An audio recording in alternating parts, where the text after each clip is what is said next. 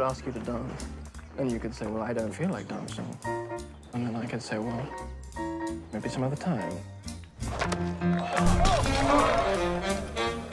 Or I could just not ask. Diana, this is your future life we're talking about. You hardly know him. He's practically a stranger. The thing is, I just know this is it. I love you, Robin. I'm not feeling too good. I can't move. What's going on? Robin? Get another respirator! People paralyzed by polio don't last long. Can't move anything from the neck down. Can't even breathe for yourself. How do you live like this? You get used to it.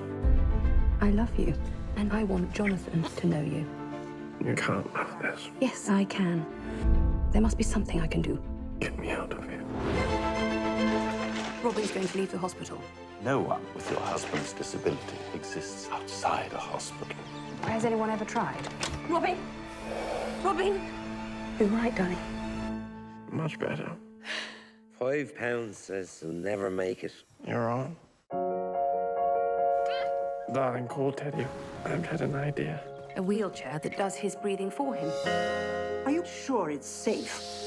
It's worked so far. Alan, You owe me £5. hammy bastard. Why do you keep your disabled people in prison?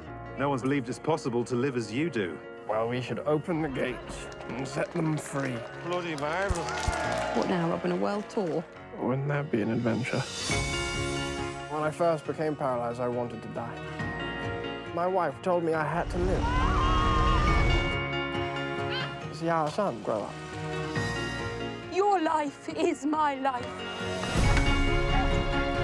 I don't want to just survive. I want to truly live.